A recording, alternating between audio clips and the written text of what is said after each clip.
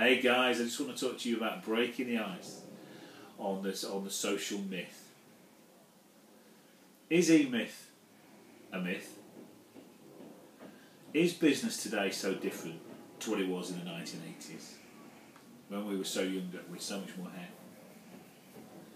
Is Twitter for the birds? You know, this and so many more questions. We're getting sold on the fact that social media is the answer to everything, and this is what you need to do, and this and this and this and this and this. And people putting their hand in your pocket, taking your money, because you need to do this. They're so magical. Add their magic ingredient, and you will win through. It's a load of tosh. I was winner of Social Media Week's Social Media Personality of the Year because I applied some basic techniques. I spoke to people who knew me, who engaged with me, and asked them to do me a favour.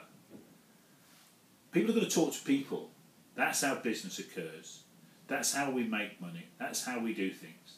We can use channels for different reasons. Use Twitter to listen out for things. The news people use it for listening out for the latest story. Why? Because it's the hottest place to go. Makes sense for that. But can you have a proper conversation on there? Could you have a 30-minute chat on Twitter?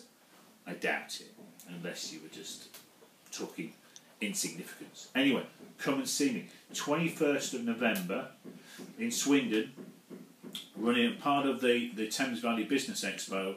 I'll be there, and hopefully Hanif will be on camera again. Thank you.